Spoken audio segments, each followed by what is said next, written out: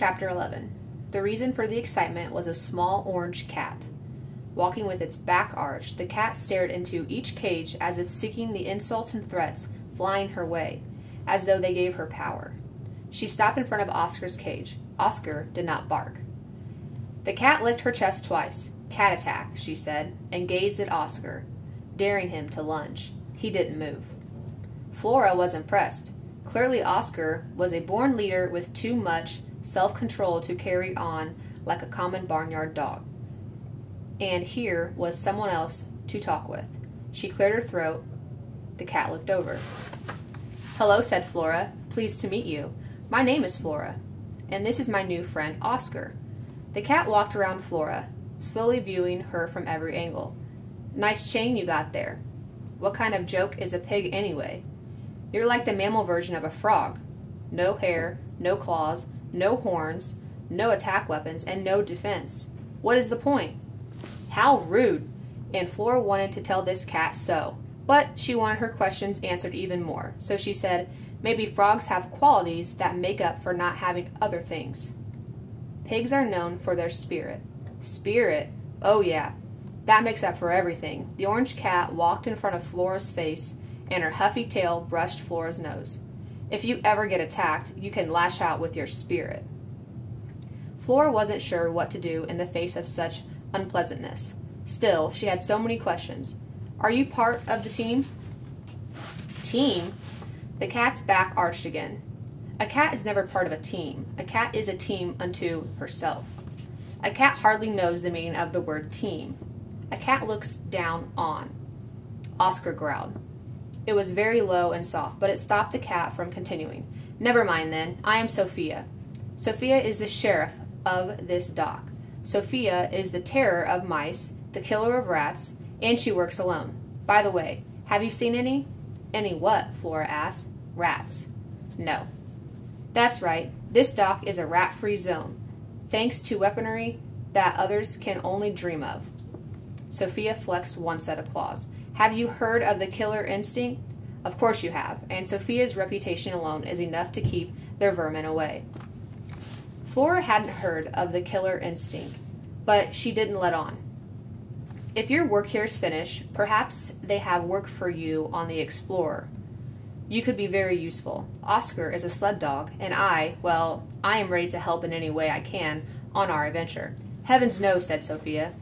"I wouldn't be caught dead on a ship. Cats don't like going on adventures, taking orders, or crossing over water," she shuddered. Flora thought back to what put Luna in a good mood. "Your fur looks very soft and clean." Sophia sat down, lifted a front paw, and licked it. Flora tried again. "Maybe you could tell us what you've heard about the Explorer and the crew." "Sorry, Sophia wishes she could stay and chat, but she's gotta." Just then a shadow fell on the company of three, and they looked up.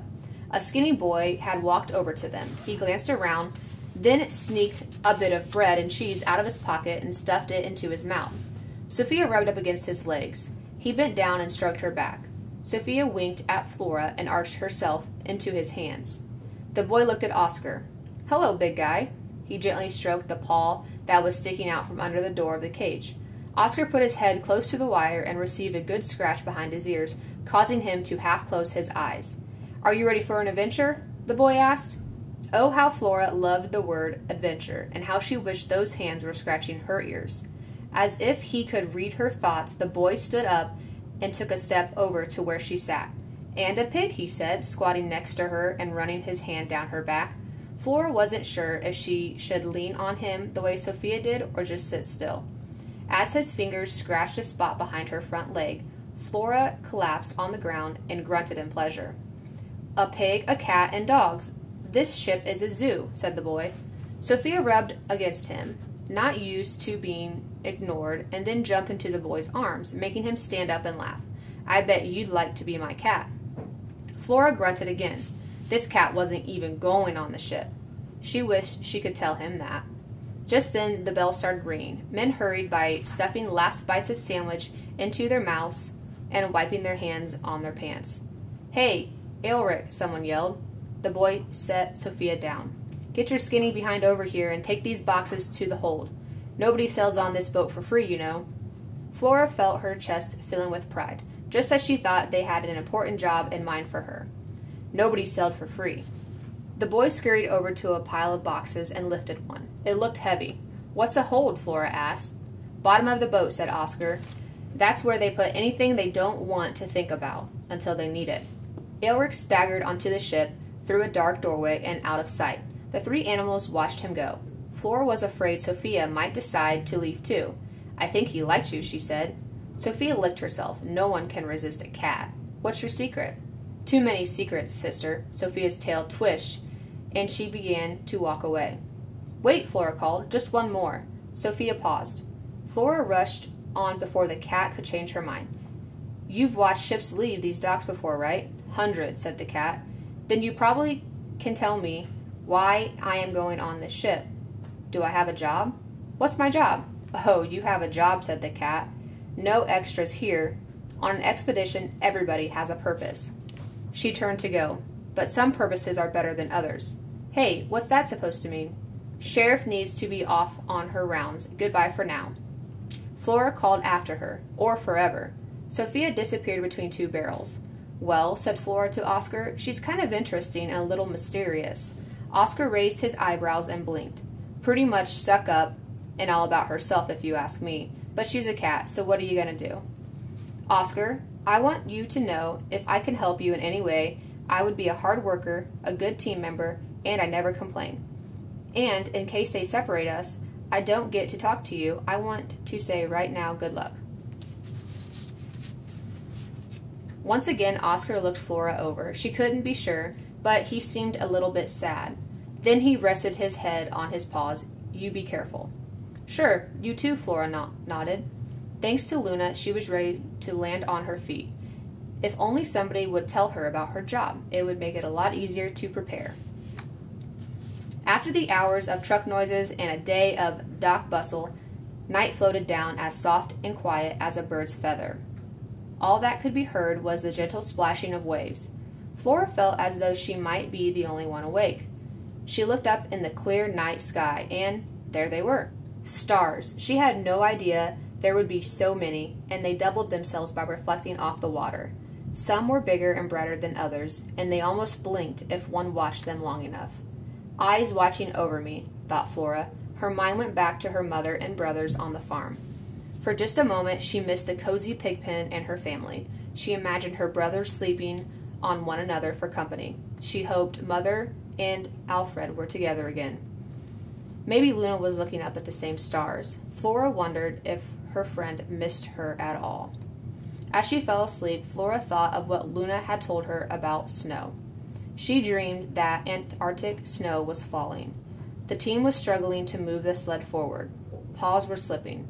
All around her, dogs were stumbling. Only one sled puller had any traction, the one with the hooves. Hike. Chapter 12. Load up the dogs. Move it. You there. Be of use or get out of the way. Flora woke to someone shouting and to bright sunlight. A moment later, she was being led toward the ship, the salty air tickling her nose.